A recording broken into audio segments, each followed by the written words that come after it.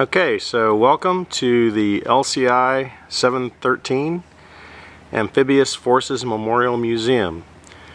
We have a website called www.amphibiousforces.org. This is a World War II landing craft. It's 158 feet long, weighs 200 tons of displacement, and it's about 21 feet wide, the beam. This is a flat bottom ship. It was designed to pull up onto the beach, open the bow ramp through those doors. You see the clamshell doors right there on the 3. And so I'm going to take you on a walkthrough tour, and you can see what it was like to be on a World War II landing craft. So this here is our treasurer, Mark Stevens. Hi Mark, say hi. Mark's got paint. Gotta buy more paint. because a World War II ship needs to be painted a lot. So we're just walking back here to the gangplank, the brow. Hopefully I won't fall off.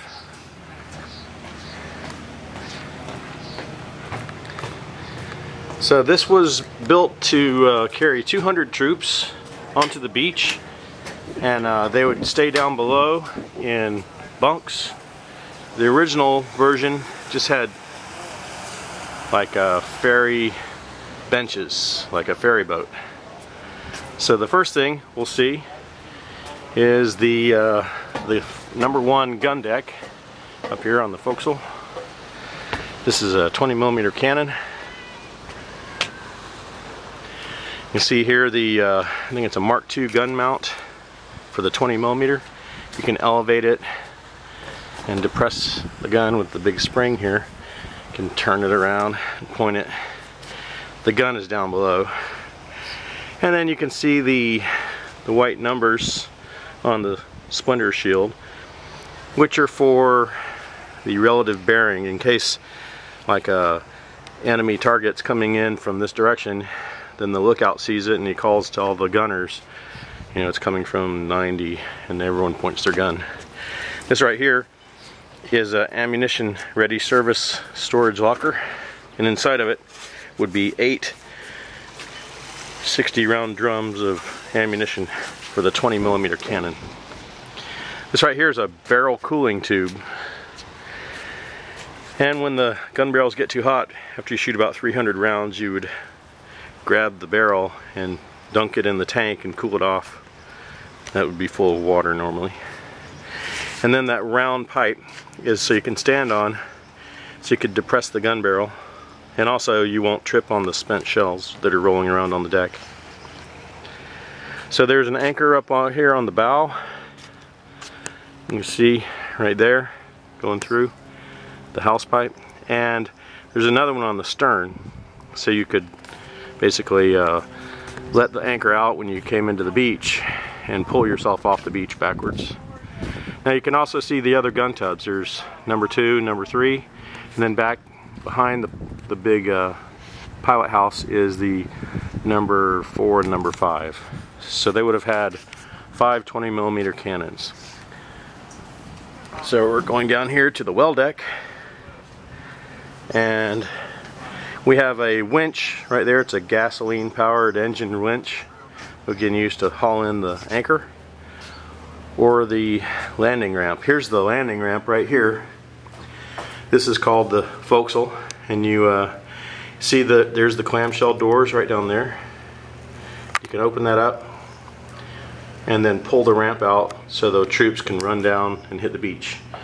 You have the troop head and a sea anchor, and those black cans are aero foam, which is for putting out oil fires. It makes a foam.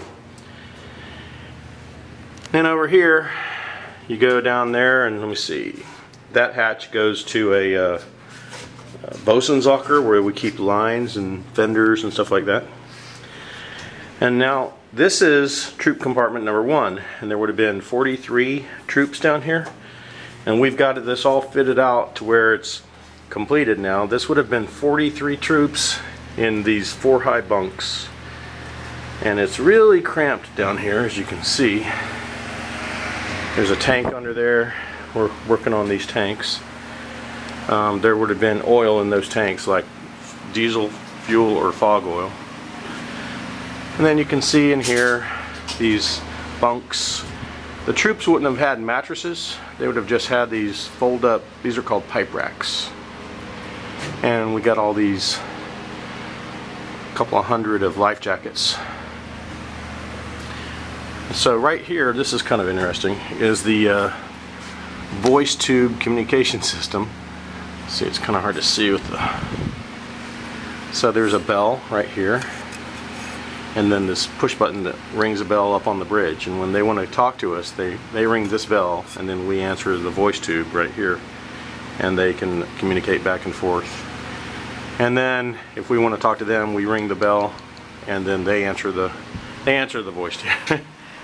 So anyway, we just finished fixing up this, painting it and insulating it, so it's pretty much the way it would have looked. This is a flat bottom boat, so it would be rocking and rolling a lot, and so all the troops that came on the ship, most of them got seasick, as you can imagine, because a flat bottom ship rocks and rolls a lot.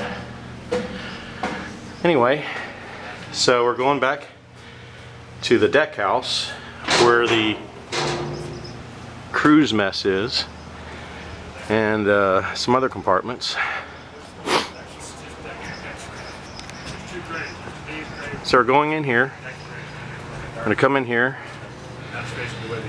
So this right here shows a picture of this ship when it came back from the war to Los Angeles. That's what's that town in Los Angeles where that was? Long Beach? No, it's the oil. They have a lot of oil wells there. Anyway, I can't remember. So we happen to have two World War II LCI veterans here. We've got Gordon Smith. He was on LCI-43. He was a quartermaster. And we have Tom Barnett. And Tom, you were a cook, right? Ship's cook? Cook, second class. Acting commissary too. And your LCI was LCI 727. 727. Okay. So it was a G, 727. So a G, I haven't explained to them what that means. A G means they took all the troop compartments out and they filled it with, they had a bunch of guns and ammo, so they could support the landings on the beach from close in, right? What, crew 65? Pardon? Your crew? Yeah, well, 61. Double the crew. 61. So you were in the Pacific, right? And Gordon, you were in the Mediterranean, right? And Anzio. Okay. We were supposed to go in ahead of the infantry. Right, and clear the beaches, right? Okay. So this compartment that we're in is called the forward cruise mess, or the only cruise mess, actually. Yeah. And so there's these tables that fold down from the bulkhead, the wall. And you can see this one here is one of those tables. And you can also see a model of one of these LCIs, and you can see the 4 gun mounts on it. See the 20mm cannons on there? Got here and here. And you can see the ramp is open.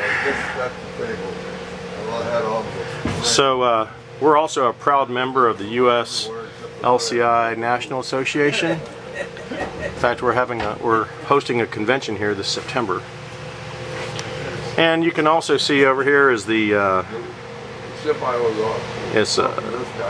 helmets and gas masks are supposed to be on this shelf. Also, if you look up, you have all these life jackets up in the overhead. And what they do is you can sponsor a life jacket like a brick in the museum, right? And if you pay a certain amount of money, you can sponsor your own life jacket with your own you know, words on there to like dedicated to somebody. Anyway, so we're going in here and didn't want to pass. We also have the troop officers. Now, if they would have had 200 troops, a rifle company size, and there would be officers associated with the rifle company, and so they would stay in here instead of down there in the compartment with the troops. So there would be 9 officers, or room for 9, and also the ship's doctor would stay in here, who would be an enlisted man. He'd probably be a pharmacist mate, and he also knew how to type, so he would be the ship's secretary when you had a crew of 25 guys. the regular Landing Craft only had 25 crew, and that includes the officers. Yeah, those wood mines. And then down here you've got a couple of troop compartments. Another one is number 3 right there that holds 65. And then this is troop compartment number 2, which also holds 63. Let me turn on the lights here. So we've got here, see right there, it says this is 62 men, see? So this would be just as crowded as that first one, except we removed all the stuff because we're trying to fix it up like a museum, right? So here we are, of our new donor board, people that have donated money, $100 donors. And then we've got some 20mm cannon magazines that hold 60 rounds each that hang on these racks, these clips on the bulkhead. And then also there's different kinds of LCIs, as you might have seen. You have this one here, which is made for the British. It's a square con. And then you have this one, which is similar to ours, except it doesn't have a bow ramp, it has a side ramp. Then you've got this kind, which is a round con center ramp. Hope you can see that. And then they also took the same hull and they put a bunch of guns on it and took off the bow ramps completely. And then this was LCS, Landing Craft Support. So it's the same length, it's 158 feet, but they carry like 3-inch cannons, 40mm. So here we are, back in here. This is a picture of an LCI being boarded by about 37 troops, and all those guys would stay down in one compartment, plus more. And here's our LCI flag again, the United States LCI National Association.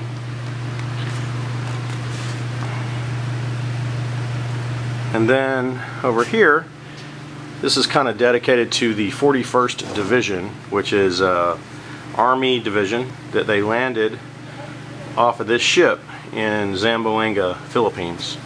And this is the landing diagram of where they landed. Hopefully you guys can see this, it's not out of focus. So they landed on, I want to say it was Red Beach 2. They were in the 7th wave. You can see the 7th wave there. Anyway, so the Sunset Division, 41st Division, still around, I think, and they're all based in Washington and Oregon states, and they had a patch on their shoulder that says it's like a sunset, right? And it was called the Sunset Division. Well, there's Highway 26, which is in Portland, Oregon, and it's named the Sunset Highway after the Sunset Division, so it's kind of cool.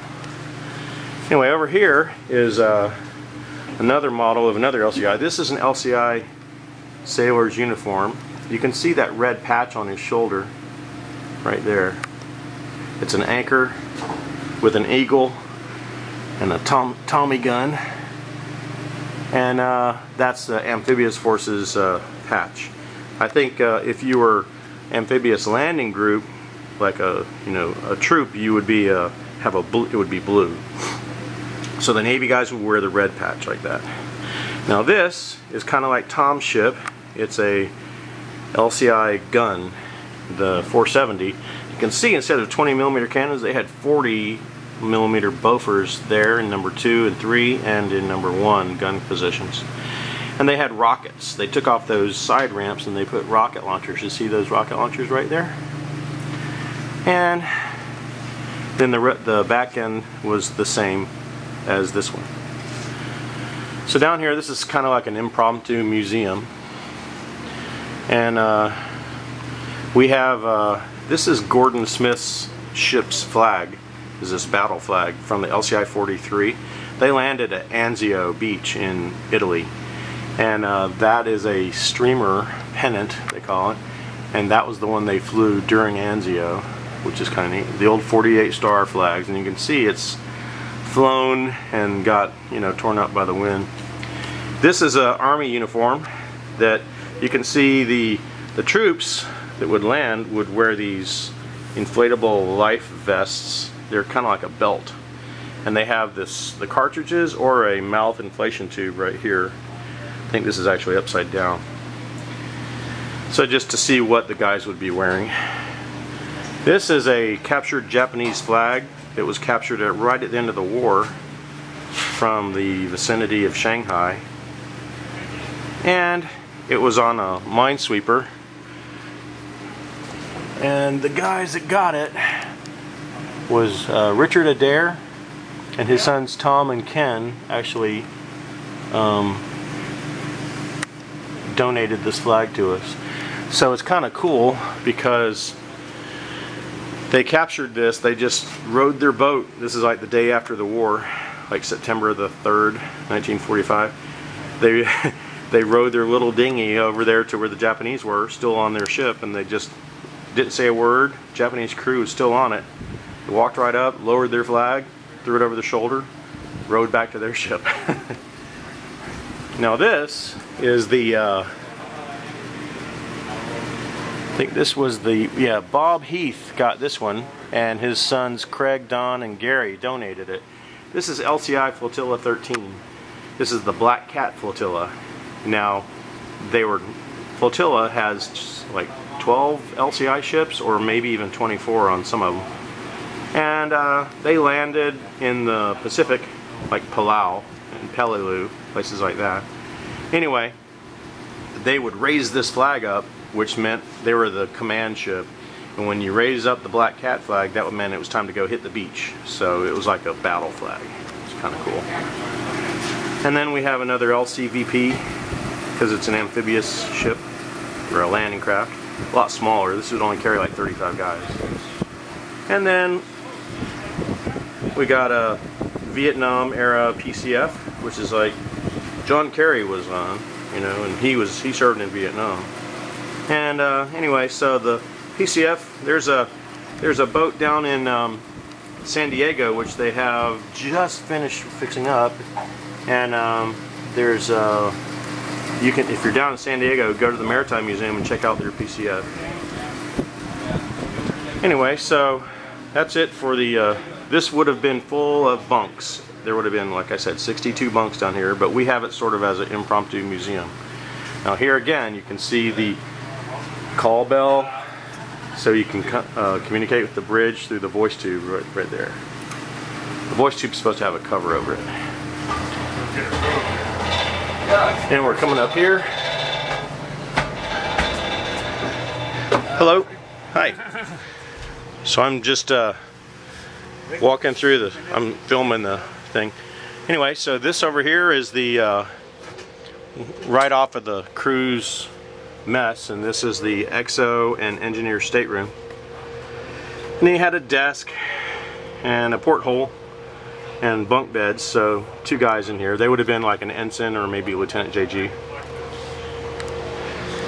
And in here, oh yeah, you can see this picture here that shows these guys sitting there at this fold-up table.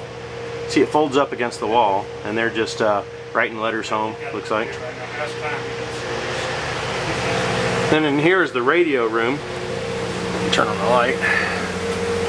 So the radio room is kind of cool. Here, I'll let the lights warm up. Come back to the radio room. So this is called the messing and clipping room. And we have a surgery light here, so you could possibly do surgery on people. See the light there, so you can point it. And this whole table, if you look at it, just simply has a hinge right there. It's got a hinge right there, and it like folds up against the wall. Anyway, so you can see throughout the ship we have all these life jackets that have been sponsored by people. So you should get in on this action because it's really cool. We only have a limited amount left. Hi. Then in here is the radio room. So the radio room has a locking door on it. The locking door is important because, you know, you have secret information in here, communication security. So anyway, this is also the chart board, the chart storage in those drawers. And this is a map of D-Day. This is Omaha Beach East, from Colville-sur-Mer. Didn't say that right. But anyway, so you have Easy Red right here, Fox Green, Fox Red, Easy Green. So LCIs were used to land on D-Day at Omaha Beach. And over here is the radios. So you've got Collins TCS radio transmitter and receivers, and also some ship's entertainment radios. You also have a typewriter because you would have to type all the stuff, all the messages. Yeah, and then, you know, there would be like Morse code and voice you could use. So yeah, that's the radio room. And then down here is the crew's quarters. So it's directly below the messing and clipping room and the radio room. Right, is the crew's quarters. So the crew's quarters, I'm going to turn on the lights. Now they have a little bit better, nicer accommodations because they stayed on the ship all the time, whereas the troops didn't. So this would have had 25 troops down, crew down here. They have lockers and everything. So here's a locker, a whole bank of lockers there. And then you can see these bunks, there's only 3 of them, not 4. So it's a little bit nicer, and they actually had mattresses and you know, sheets, the whole deal. And these would be also pipe racks, you know, with the canvas. This is canvas, and it's just sort of tied in there. And yeah, so there would have been 24 bunks. We just have 12 of them set up right now, but the other 12 would be right over here in this empty space. And we actually have the bunks, we just have to put them in. And over here is the gyroscope. Now, this is a, I don't know what mark and make it is, but it's on gimbals and, you know, gyroscope. So it would tell you the compass direction even when we're at sea. Now, one thing is, we went back to Stevenson, Washington, and said, because this ship used to be like a derelict on the beach there, and we took in, well, another guy that got it first. But, you know, people went on the boat and they took stuff. Well, we put a newspaper ad in Stevenson's paper and said, hey, remember that old ship? If anyone has anything from that ship, we'd really like it back. And so we got this locker back, and we got some silverware and stuff. So inside of it, we still have, there's still a couple of pinup girls. This one here and this one here. I think that's like a Gypsy Rose Lee. I'm not really sure who that is. But anyway, so we added some other famous pinup girls like, you know, Betty Grable and Jane Russell. Anyway, and her. I don't know her name. But anyway, so yeah, it's kind of cool down here. And so this right here is the exhaust stovepipe, so it would keep it warm from the boiler. And going up, we're going to go over to the officers, well, actually the captain. This is the captain's stateroom. And he was, they originally had set it up with 2 bunks in here, but, you know, the captain being the captain normally would not do that, and he would just take the extra bunk out. And we put some donated uniforms that we're going to display in here. Anyway, so see the old captain's helmet and the pith helmet up there. And so yeah, it was pretty nice. And the captain had his own call bell and a voice tube. He could talk to the bridge on this one. He could talk to the other stations on here. Anyway, so got that. Now in here is the officer's wardroom, where the officer's eating area was. Now if you look right here, you can see this picture where they're all sitting around, and you see they've got that toaster. I'm really big on toasters if you haven't seen my other videos. Anyway, so these guys are sitting around and they got some tablecloth and some stuff on this. It looks like bread and butter, some cereal. So anyway, we have found some recent additions where we got, you know, the silverware on there, and you can see the toaster. See it right there? So it's a toast well. It's really cool. And yeah, so the officers had a pretty nice eating area. And then in here is the officer's head. Now the officer's head is a bathroom, right? So they had their own toilet, they had their sinks and a shower. And I believe this might have been a freshwater shower, or it might have been a saltwater shower. And there I am in the mirror. So anyway, they have their drink holders, and we're trying to get this plumbing all connected. That would be really cool. Right now it's just sort of there. It's not connected. So in here is a plan of the ship. And you can look at it. You can see all the compartments. So there's 2 decks. There's the main deck here, and then the hold. And the hold is split up into like all the troop compartments. Troop compartment 1, 2, 3, cruise quarters, engine room, troop compartment number 4, and there's rudder room. And over here is the galley. Galley is the word for a kitchen on a ship. And this one, we got, we're supposed to have a couple of diesel stoves in here, right? So if you know where a diesel stove is, it looks like this. We're looking.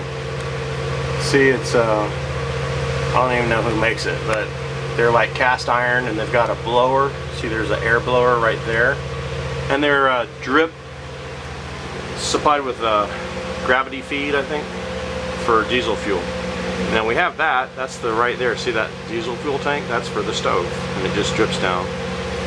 And over here you can see a bunch of guys standing around eating bologna sandwiches, looks like, in the galley. And you can see behind this guy is the smokestacks from the 2 stoves. It's called the Charlie Noble. And yeah, so this was the center of activity on most LCIs.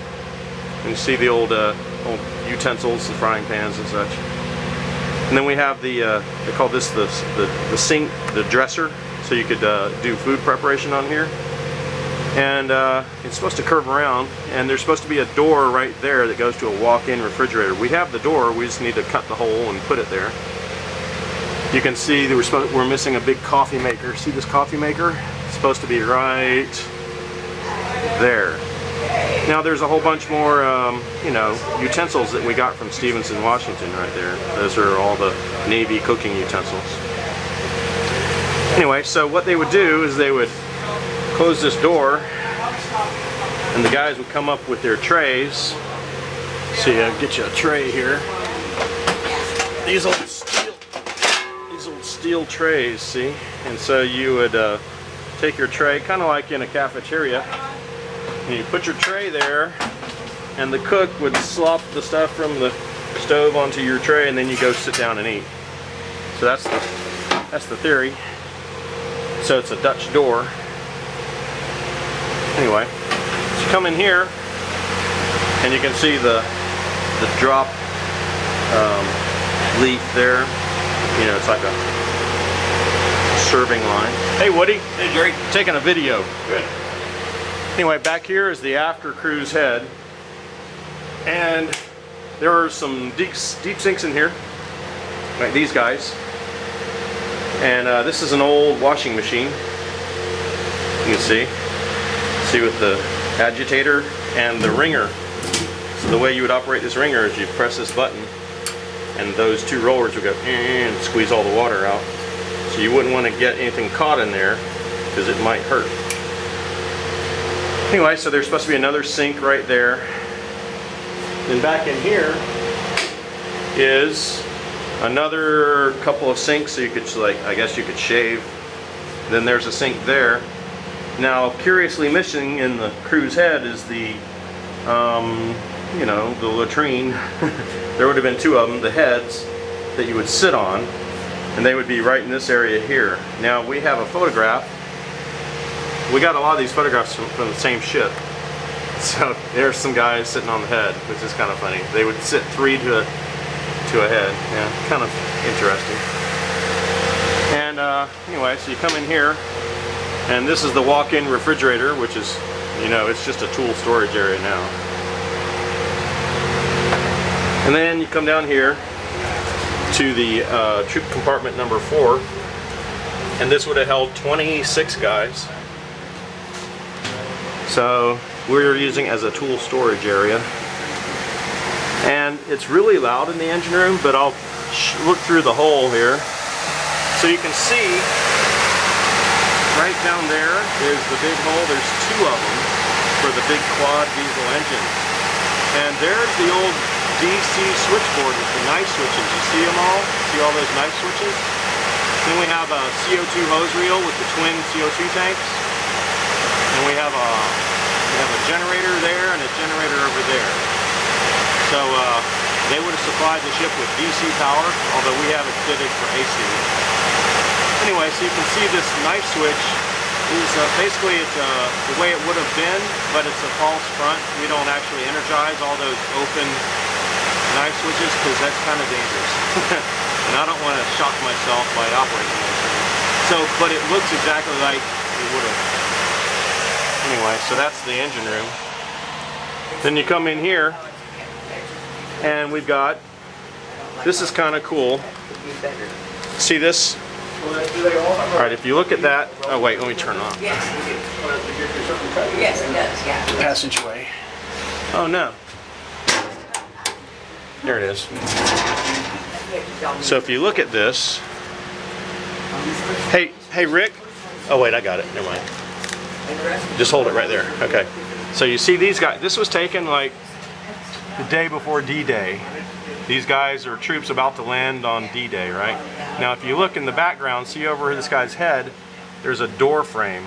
And you look there, see? Same door frame. So I think they took that picture from right about here. So if we had 4 guys with uniforms on, we could have them reenact this photograph. Anyway, so yeah, it's kind of cool. And I think that guy right there kind of looks familiar, like he's a famous movie star. Maybe he looks like Frank Sinatra, I don't know. Anyway, so yeah. Now this would have had 26 bunks down here, so it would have been pretty crowded. Anyway, you come in here, and this is our ammunition locker. And it would have had a flooding system. See the flooding system right here. And so you could flood it with fireman if it got too hot. Then over here is the dry storage compartment.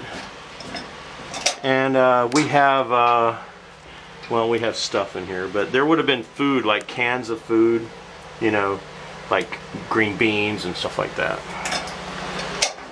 And then back here in the very back is the very aft end of the boat is the, oh, I hope it's unlocked.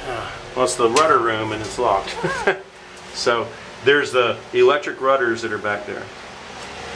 Okay, so now I'm going to go up to the bridge. So go up the ladder here.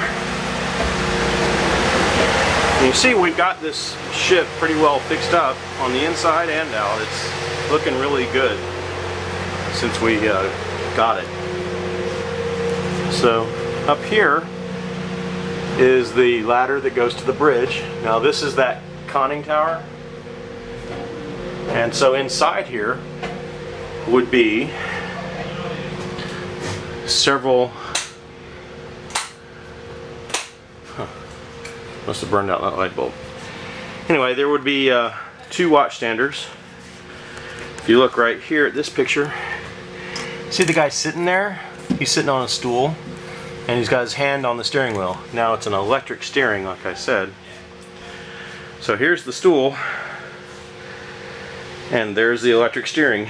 So basically it's a motor that goes back and forth and turns the rudder.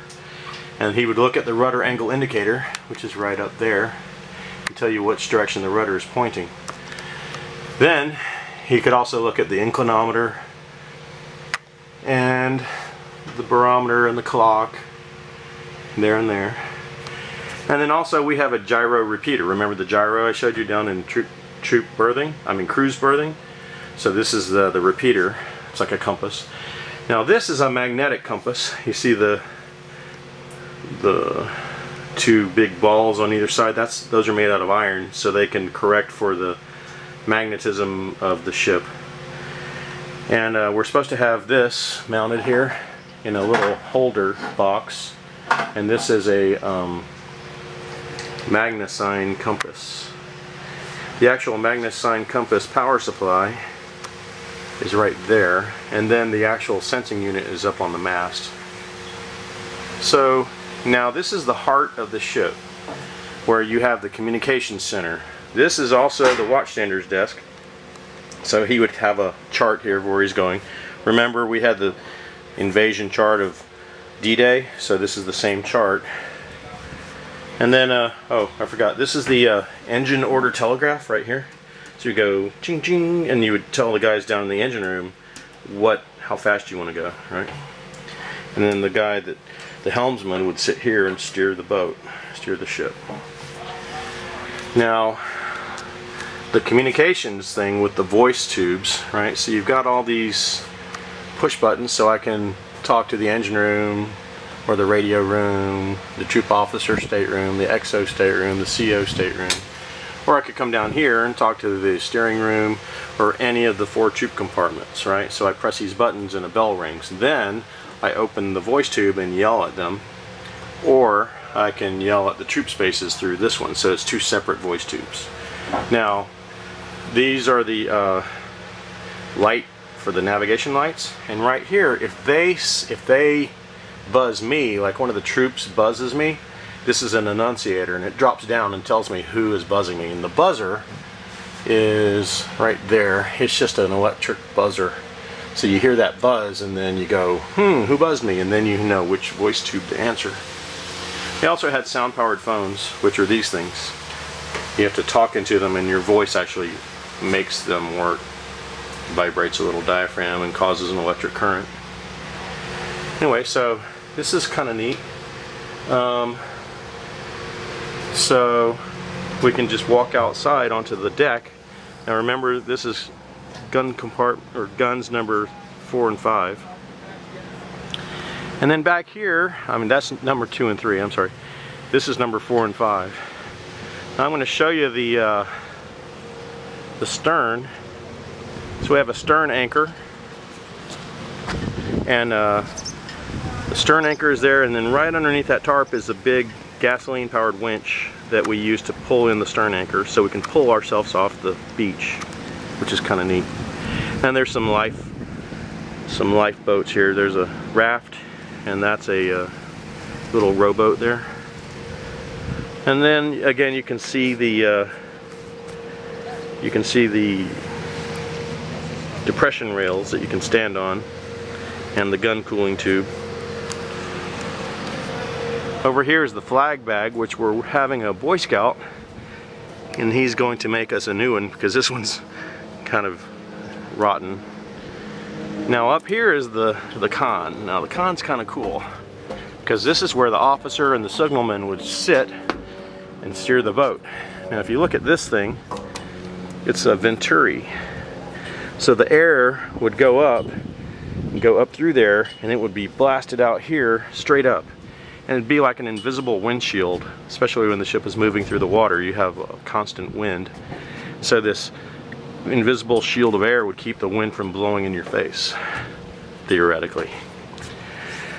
Now you have these 2 seats. There's that one there for the signalman. You see the crow's nest where you can crawl up and do his little signal flags.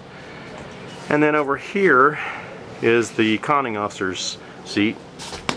And so he would sit here, and he could yell through a voice tube, like a megaphone that goes down where that coffee can is. There's a voice tube, and then there's 2 other voice tubes right there. We're supposed to have a desk right here which comes out, and it's covered over with a tarp. You see these hooks? Those are for grommets. So you can turn on this red light at night and look at the map, you know, stick your head underneath the tarp. It's kind of like a little tent with a head hole. So you stick your head in there and look at the map. And then, you know, to steer the ship, you basically just sit right up here and say, turn right, you know. So yeah, this is kind of like the conning officer's view of the ship. So you can see up there where we started, there's the number 1 gun mount. And then the well deck. And if you come up here, you can see number 2 and number 3 gun tubs. See if I can show you that better. Yeah, there's number 2, and that's number 3. 2's on the port.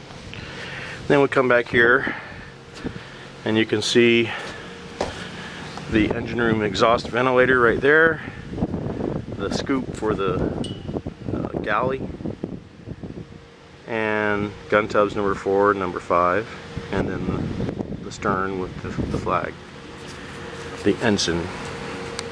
Anyway, right here we've got the halyards, which we would normally have some signal flags flying from, and then this one right there is straight up on the stern, well, faces towards the stern, and that was where the they would fly their national ensign when we're underway. So come down here and go up to the front. So we're always looking for more volunteers. Oh yeah, guess what this is? You've seen this before. This is another ammunition ready service ammo locker for the 20mm cannons. So coming down here, and I'm gonna wrap up here, and I just wanted to thank you for going on the tour. And hey Tom, say goodbye to the guys, to the people on the YouTube. Okay. All right. So hopefully we're gonna have a lot of people that donate money to the AFMM, right? Yeah. And so hopefully a lot of people will see that this is what the inside of a real LCI looks like. Yes. Okay, well thanks a lot everybody, and we'll see you later. Okay.